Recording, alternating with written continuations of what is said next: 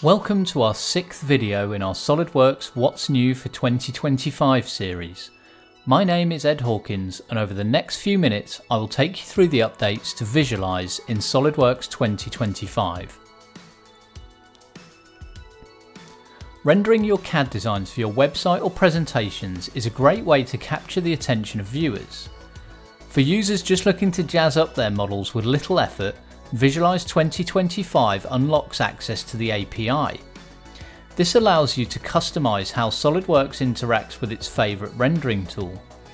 For example, running a simple macro to render the model directly out of SOLIDWORKS can be a great way to enhance a presentation or populate an entire gallery by running it in batch.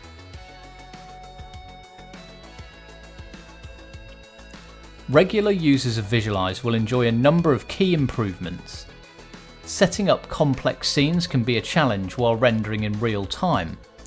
Visualize 2025 increases productivity with a newly redesigned fast mode based on modern graphics architecture. This makes setup even more nimble, and in many cases final renderings as well.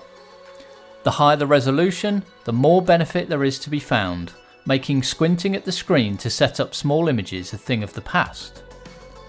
A newly redesigned boost is available for those of you who outsource rendering computing to another machine.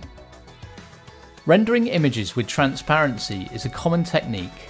While enabling or disabling the ground has been available, Visualize 2025 improves this method by allowing the ground plane to be faded instead.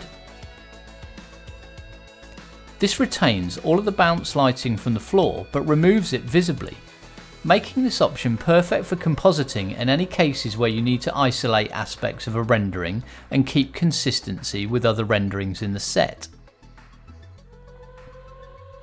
For advanced users, using universal graphics formats such as GLTF is a great way to create interactive content for web, mobile and presentations. Visualize 2025 has continued to embrace this format, and you'll find much greater visual consistency when using this format with Visualize leveraging the DSPBR format. This results in a fluid process where receiving data from other sources and exporting data for custom content and collaborative projects. For example, GLTFs can be used to quickly and easily create interactive 3D presentations that will wow your unsuspecting audience.